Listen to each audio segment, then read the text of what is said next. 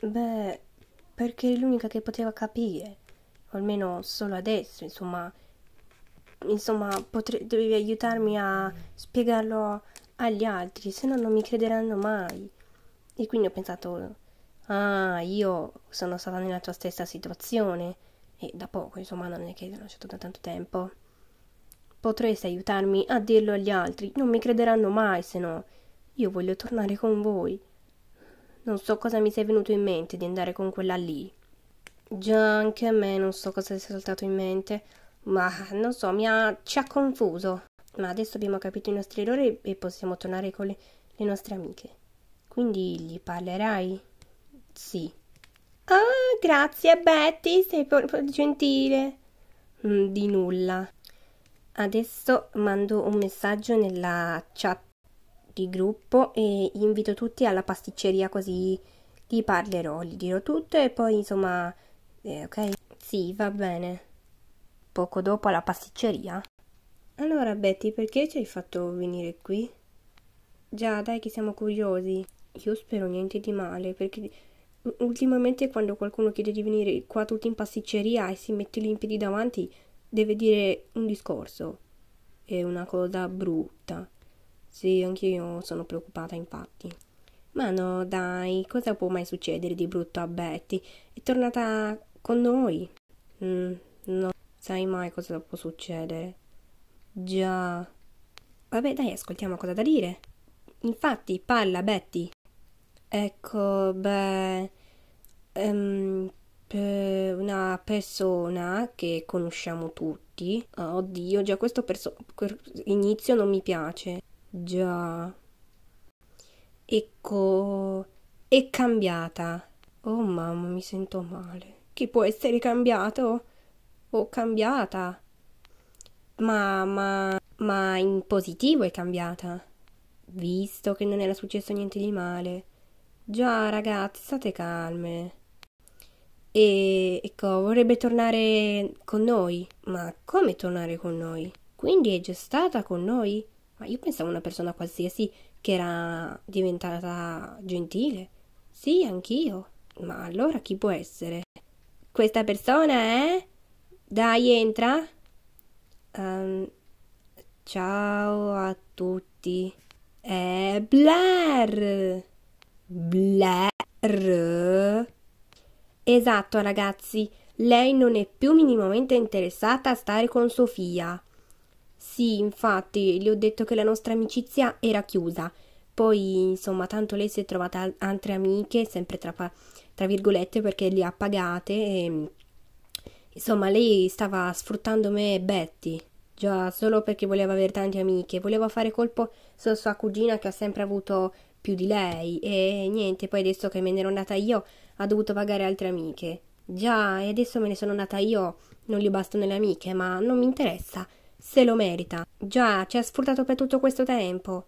Sì, e noi abbiamo trattato male i nostri amici e li abbiamo persi.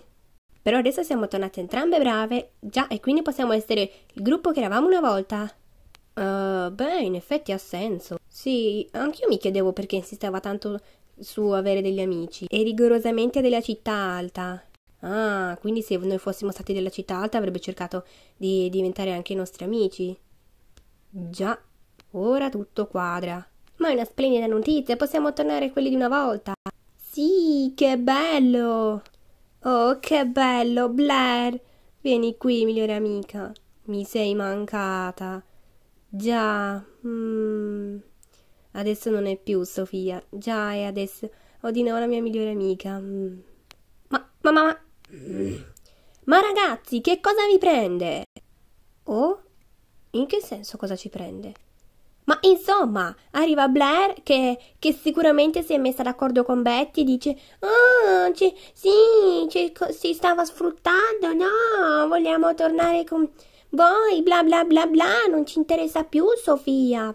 O andiamo, è tornata Betty, combinazione e subito qualche giorno dopo torna Blair, andiamo, non ci credo, è tutta una falsa.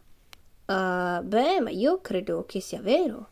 Già, anche i motivi che non ho detto ha senso. Ma quale senso? Io ci credo. Ma dai, anch'io ci credo. Pure io. Ci crediamo tutti, Viola, perché te no? Beh, fate come volete, perdonatela, ma poi non venite a piangere da me quando torneranno cattivi o faranno qualcosa di brutto. Io vi avevo avvertito. E poi questo l'ho già pagato. Ma che gli è preso? Già, non la riconosco più. Forse non voleva che tornassi. Ma no, dai, non farci caso, sono sicura che doveva solo abituarsi. Sì, infatti non è facile perdonare per lei. Sì, è sempre stata un po' così. Lasciamole un po' di tempo. Intanto noi festeggiamo. Ok. Comunque sono contentissima che sei tornata, amorino. Mi sei mancata tantissimo. Poi non avevo neanche capito se ci eravamo lasciati o no. Anche tu mi sei mancata tantissimo. Comunque no, non ci eravamo lasciati. Solo che non ci eravamo capiti. Già, vieni qui. Dai, forza, ordiniamo qualcosa anche per Blair e Beth. Già, e ve lo offriamo noi. No, ma dai, ma siete troppo gentili. Sì, sì, ve lo meritate. Dobbiamo festeggiare. Grazie, troppo gentili. Che bello essere tornati con i miei amici, la mia fidanzata e la mia migliore amica. Già, già, è tutto stupendo. Ah, e quindi Blair è fidanzata. Beh, ci penserò io a togliere quella ragazzina coi capelli blu di tosso. Ah, me la riprenderò. Bene ragazzi, Blair è rientrata nel gruppo e l'hanno accettata tutti bene. A parte Viola, secondo voi perché non si fida di lei? Insomma, gli ha dato così fastidio, eh? Ai ai. Carol ha scoperto che Blair è fidanzata. Chissà cosa succederà. Di sicuro niente di buono. Distruggerò quella ragazzina. Comunque ragazzi, ci vediamo nel prossimo episodio. Già, questo finisce qui. Iscrivetevi, lasciate like. Tutto come al solito. E ci vediamo nel prossimo. Ciao, un abbraccio e un bacione. Buon pomeriggio o buonasera o buon mattino, insomma, quando vedete l'episodio. Ciao ciao. Alla prossima.